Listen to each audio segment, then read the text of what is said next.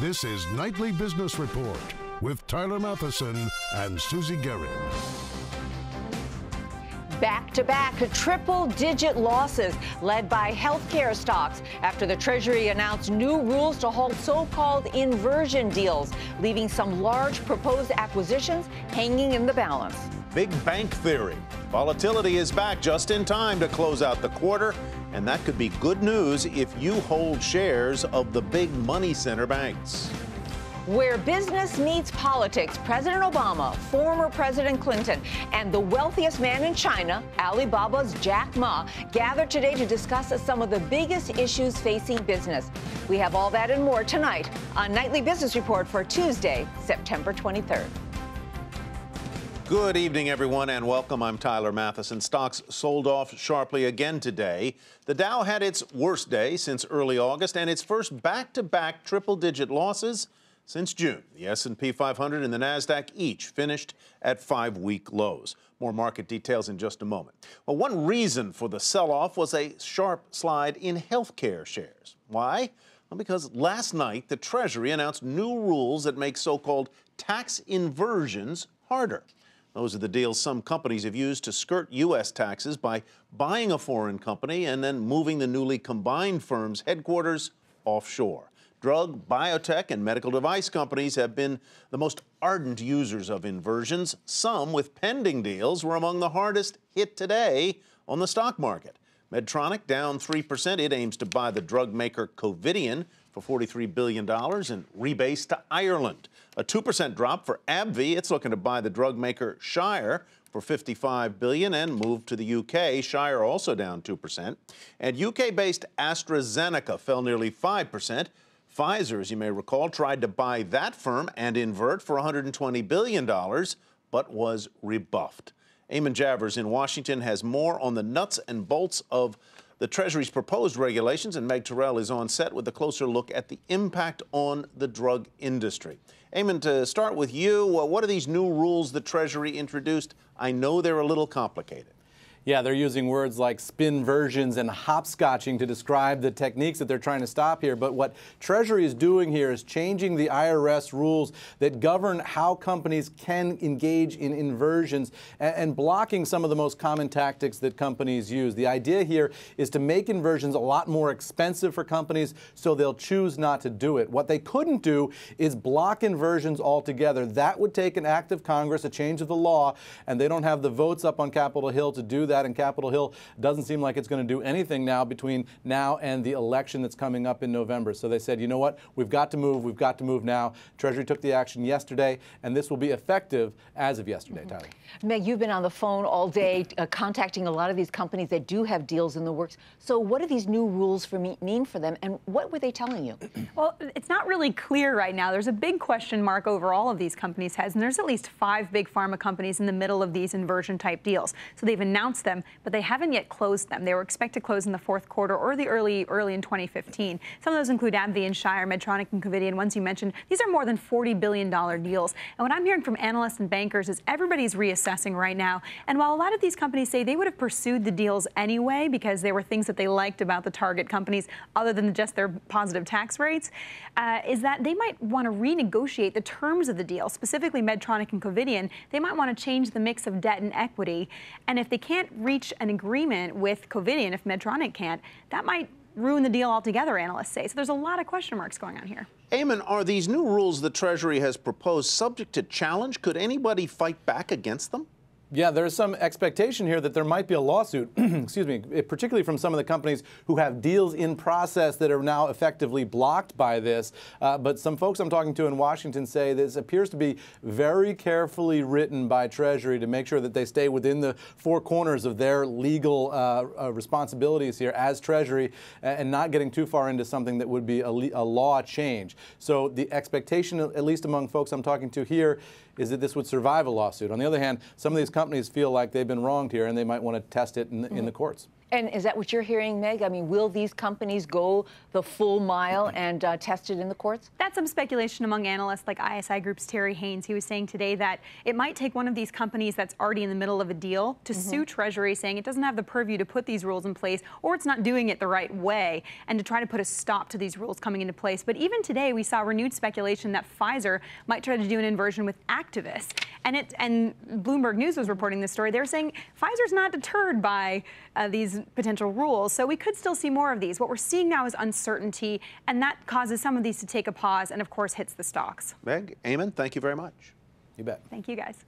Well, those inversion worries weren't the only reason for the market sell-off today. The escalating war in the Middle East and the economic impact of U.S. airstrikes in Syria, as well as downbeat data out of the Eurozone economy, also weighed on investor confidence. All 10 sectors of the S&P were in the red today. By the closing bell, the Dow lost 116 points, the Nasdaq was down 19, and the S&P off by 11 points. Reimagining impact, whatever that means, is the overall theme of this year's Clinton Global Initiative in New York City, where business, government, and entertainment leaders from around the world gather to discuss controversial issues and look for solutions. It's a big event filled with headliners, and it coincides usually with the annual UN General Assembly meeting across town. John Harwood was there. This is a rare event where the sitting president of the United States is not necessarily the principal focus, even on a day when he's discussing new airstrikes against Syria. That's because the Clinton Global Initiative draws celebrities from every field talking about ways to improve communities around the world, from actor Matt Damon discussing the need for clean water to Alibaba's CEO Jack Ma talking about the rising impact of mobile technology. Young people so focused on the mobile phone, that is the opportunity. The world is going to be changed by the mobile phone internet. Mobile technology, a country like you guys, helping young people succeed, helping young people to reach the information, helping young people to try the new things. Of course, given our host, it's no surprise the intersection of business and politics came up. Former President Bill Clinton said he supports the Obama Treasury's effort to curb corporate tax inversions. The Treasury should do what they can. It's their duty to collect whatever money is owed under American law. If they can find a way to discourage people from moving overseas, they ought to. But the best discouragement is to reform taxes and to give incentives to repatriate now nearly $2 trillion overseas. President Clinton acknowledged that he oversaw the last increase in the corporate tax rate, but he said it's now time to come together on a bipartisan basis to reduce it to keep America competitive with the rest of the world. John Harwood for Nightly Business Report, New York. Some encouraging news on home prices. They inched a little bit higher in July and have now regained much of what was lost in the 2008 housing crisis. They rose 0.1% in July. It doesn't sound like a whole lot, but they are still rising. And according to the Federal Housing Finance Agency, U.S. home prices are now only 6% below their all-time highs from 2007. Home prices aren't the only thing rebounding from the financial crisis. U.S. manufacturing activity for September currently hovering around a 4.5-year high, that according to the financial data firm Market. The report also showed employment levels among producers rose to a 2.5-year high. Manufacturing accounts for about 12% of the U.S. economy. China is also seeing a much-needed lift in manufacturing amid concerns that its overall economic growth may be slowing down. Eunice Yoon has more from Beijing. HSBC's survey of China's manufacturing sector showed that factories here picked up steam in September. The flash PMI came in at 50.5, a modest improvement from August and better than what investors were expecting. New export orders were stronger as companies overseas ordered more goods from China.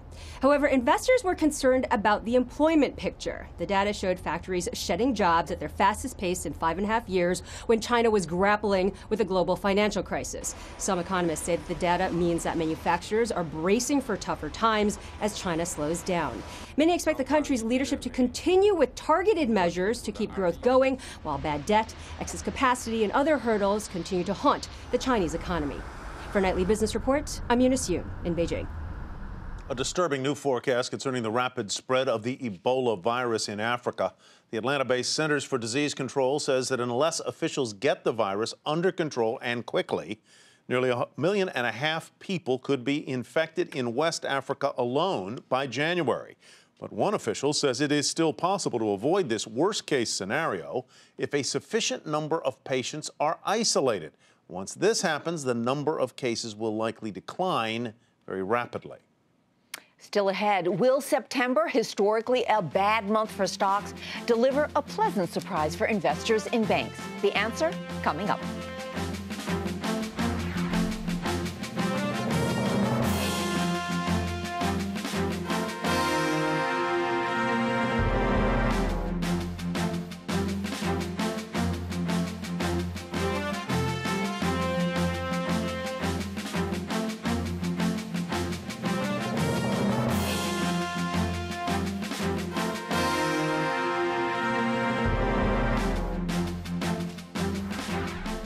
Barclays Bank is paying a hefty fine for the way it mishandled customer funds. British banking regulators fined the UK bank a record $62 million for exposing its clients' money to what it called unnecessary risks and for keeping shoddy records. This is the second fine for the bank since 2011 over the way it handled customer accounts. Another big bank, Goldman Sachs, is looking to enter into the fast-growing business of exchange-traded funds. Goldman is seeking regulatory approval to design and sell to investors a variety of so-called ETFs, a series of actively managed ones, and others based on their own proprietary indexes created by the bank. Now, other banks have been moving in this direction. JP Morgan in June launched its first ETF, and Wells Fargo got the okay from regulators in August. Well, historically, September is the worst month of the year on average for the stock market, but this year it's shaping up to be a pretty good month for traders. And that could deliver a September surprise for the money center banks. Mary Thompson has the story. For traders, September is the make-or-break month in the third quarter. And this year, it looks like they might make it. What we're looking at is September being stronger than what we had seen. Across a wide range of trading businesses, volume and volatility is up since the summer slump of August and a modest July. And that could be good news for big banks, including JP Morgan and Goldman Sachs, where trading revenue can be anywhere from 15 to 40+% of a bank's total. The stock market's record run and a flood of initial public offerings, including the largest ever, Alibaba's, among the reasons analyst Marty Mosby thinks September's looking better. We've started to see some IPOs hit, which caused some trading activity. As we're starting to see at least the middle part of the yield curve moving higher, and as we're seeing some foreign exchange volatility finally, we could think that September might be able to at least hold the third quarter in there close to what we saw in the second quarter. Mix in the volatility seen in the oil markets and the higher levels of activity across commodities, currencies, bonds, and stocks could create a September surprise. Still, analysts, including Mosby, caution it may not be enough to overcome the sluggish start to the quarter, meaning any surprise may be subtle. Yet after a year marked by declines in trading volume, a subtle change to the upside, a welcome sign for banks. For Nightly Business Report, I'm Mary Thompson. Shares of CarMax tumbled even though the company posted earnings that topped estimates. And that's where we begin tonight's market focus.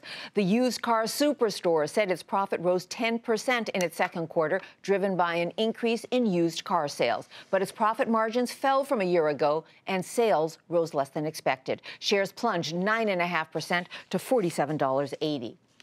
Carnival hiked its outlook for the year as it reported that its third quarter profits jumped by more than 30%.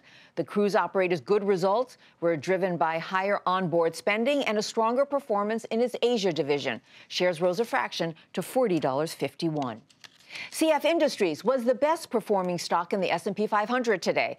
That's because the fertilizer company is in preliminary merger talks with Norway's Yara, which is also a fertilizer producer. Yara says there's no guarantee that any deal could come out of these discussions. Still, shares popped 5% to $269.37. Deere says it's mulling strategic options for its low-margin crop insurance business, and it has hired Citigroup as an advisor. Revenues at the farming equipment maker have been falling as farmers hold off from buying new products because of lower expectations for commodity prices and harvests. The stock lost a fraction to $83.32. The FTC may be looking to block the planned merger of Cisco and U.S. Foods, this according to reports. Regulators are considering an antitrust lawsuit because they're concerned that combining the nation's two biggest food suppliers could threaten competition. Shares of Cisco off 2% to $36.75. Procter & Gamble's shedding the rest of its pet care businesses, selling its IAMS and Eukanuba brands in Europe to Spectrum Brands. The maker of household products like Tide detergent and other things says exiting the business will help it focus on its core units. The financial terms of this particular deal weren't disclosed. Shares of P&G down a little bit. 84.44 was the close there. And Facebook is unveiling a new ad platform, this according to the Wall Street Journal, to improve the effectiveness of online advertisements. The new tool will reportedly help marketers understand which Facebook users have seen or interacted with ads that appear on the social media. The move is Facebook's effort to challenge Google's dominance in the online ad space. Shares of Facebook up almost 2% on this otherwise down day to 78.29. And after the bell, shares of Bed Bath & Beyond initially popped on a strong earnings report. The retailer beat on both the top and bottom lines and gave an upbeat full-year outlook. As you can see, shares rose after the close. They moved into the great beyond. During the regular trading day, Bed Bath & Beyond was down 1.5% to 62.69. As we reported earlier, former President Bill Clinton at the Clinton Global Initiative discussed issues important to business, including wages, the shrinking middle class, and what corporations care about most. Company after company takes more of its profits and spends it on dividends, stock buybacks, management increases, and less on sharing it with the employees broadly. That, he said, will change over the next few years, but it could be one of the reasons why many Americans don't have a strong opinion of corporations. In a recent CNBC Burson-Marsteller survey on corporate perception, 52% of people in developed nations have a favorable view of corporations, compared to 72% in developing countries. So what role do corporations have in society? Bill George, former CEO of Medtronic and now a professor of management at Harvard Business School, joins us to discuss this issue. Bill, thanks for coming on the program. Glad to have you here. Thanks, Susie. You know, another statistic out of that survey that sort of stood out for me, it says 4 in 10 millennials and baby boomers view corporations as a source of fear, not hope. So my question to you is, why the disconnect, and is it important to American corporations to fix this perception? Absolutely. It's essential. We've had 12 years of breaching the trust, going all the way back to Enron and then the financial crisis in 2008.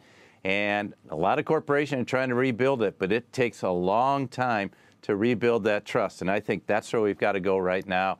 President Clinton had it right. So you clearly think that corporate misbehavior is a contributor to the reason why Americans have a lower view of corporate sort of imagery than foreigners do. Does the wealth gap play in there as well, Bill? No doubt about it. The fact that Americans aren't earning as much and they're not sharing in the success of companies, I think that plays a big factor. And the fact that the government has been coming at business. Instead of supporting our great global companies, the government's doing everything it can to fine them, to penalize them, to send them to jail. And I think this has caused a breach of trust as well. It seems also there's a disconnect between what corporate America thinks their responsibilities are. I mean, we just heard from President Clinton saying that, you know, they have to do more for the social good, so to speak, and that seems what the American public wants. Is there a way to bridge this misperception? Well, I think the CEOs today, we have the best group of CEOs we've ever had, and they're committed to rebuilding his trust. Every CEO I know, and I've spent a lot of time with a number of CEOs, is committed to this. But there's this clash between the Wall Street desires, the short-term, let's make money now, the activist investors, people like Carl Icahn and Nelson Peltz taking on great companies like DuPont and PepsiCo. And this clash is hurting us. But business has got to recognize, I think, first and foremost, it's chartered to serve society. That's how we get our existence, whether we're in China or the U.S. or Japan. Of course, I guess those activist investors, Bill, would obviously say we're having a salutary effect on corporations. We're making them better. That's for another conversation, obviously. But I wonder why you think people not in the United States have have a more favorable view of large corporations than we do? Is it because they don't know them as well? Why? Well, they haven't had the battering of large companies. They see them as the job providers, as I do, the wealth creators that are building these developing countries. And frankly, a lot of researchers are going there as we don't have the growth opportunities in this country, Tyler. So what do you think is going to be the wake-up call for American companies? And what's your prediction, let's say 10 years from now? Is the situation going to be the same, better, or maybe worse? Susie, we've had our wake-up call. The answer is for CEOs to come together with government, which we haven't been able to do, and declare that we're there to serve society everywhere we go in the world. And we're not just there to serve the short-term shareholder. And if we do that well, we serve our customers through our mainstream business. We create shared value. As my colleague Michael Porter has said, we will rebuild that trust. But we've got to put customers first. You can't put the shareholders first. Shareholders come third. We've got to put the customers first, the employees first, and if we do that, we'll build great long-term companies, and the shareholders will be huge beneficiaries, as they've been the last 4 or 5 years as the stock market's That's risen. a really interesting point, because I think an awful lot of people in the investment community would say that the ultimate responsibility of a board, of a CEO, is to serve the shareholders, and they do come first.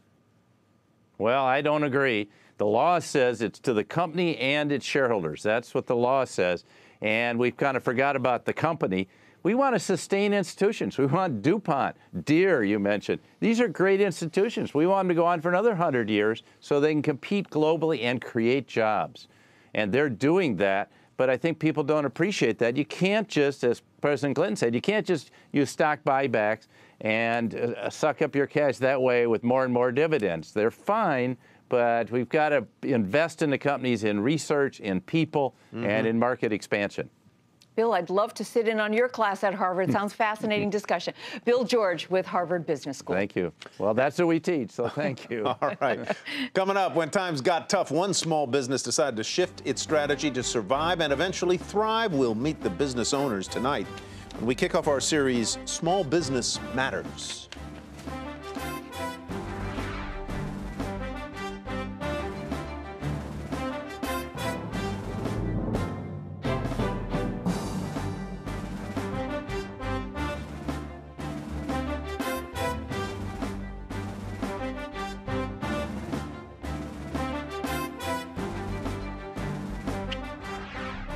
More health plan choices are coming to the federal insurance marketplace next year. Department of Health and Human Services officials, these are the folks who run the Affordable Care Act's healthcare.gov marketplace, now say that the number of providers offering healthcare plans in 2015 will increase by 25%.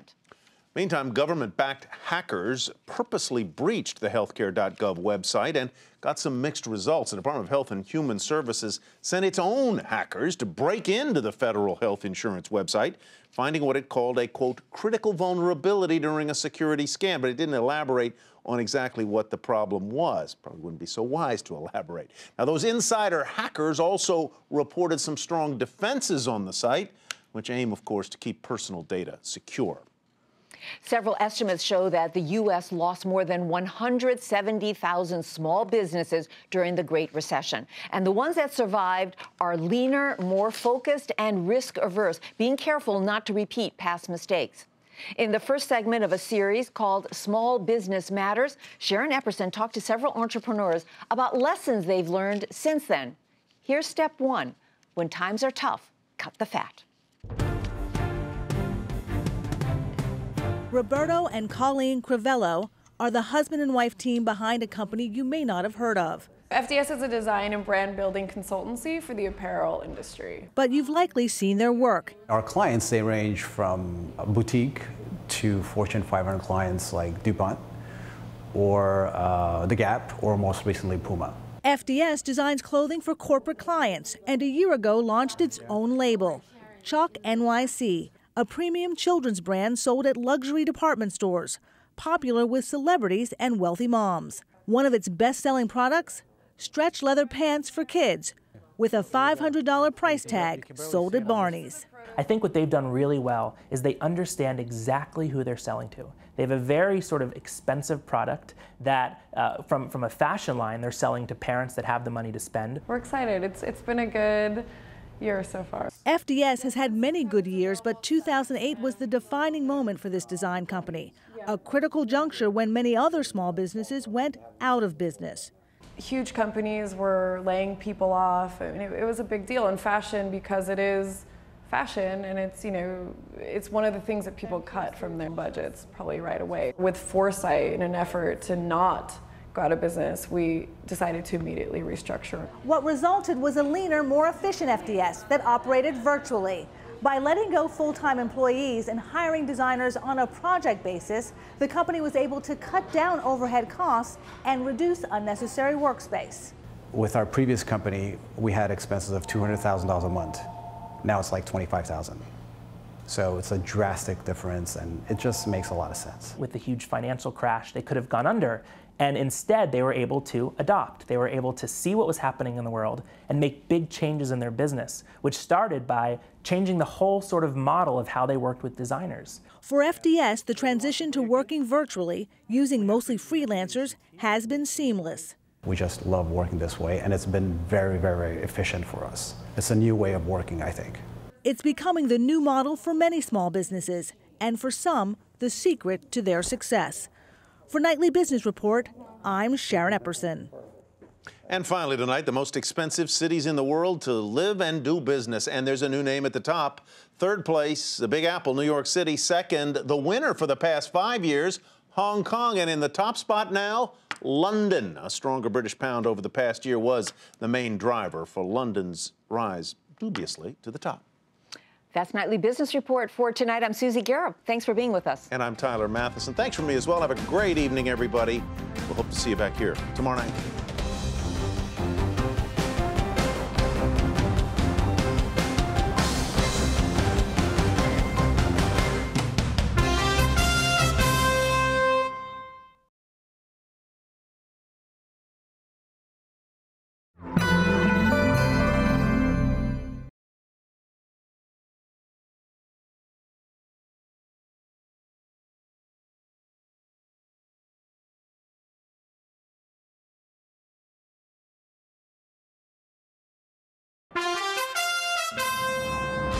I'm Susie Garrett with a Nightly Business Report news brief.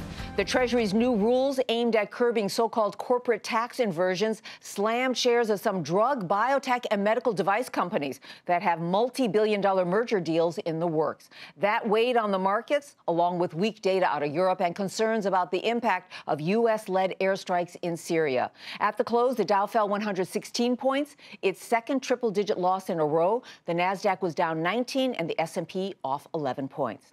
Some encouraging U.S. economic news. Manufacturing is now at a 4.5-year high, and home prices are only 6% lower than their all-time highs.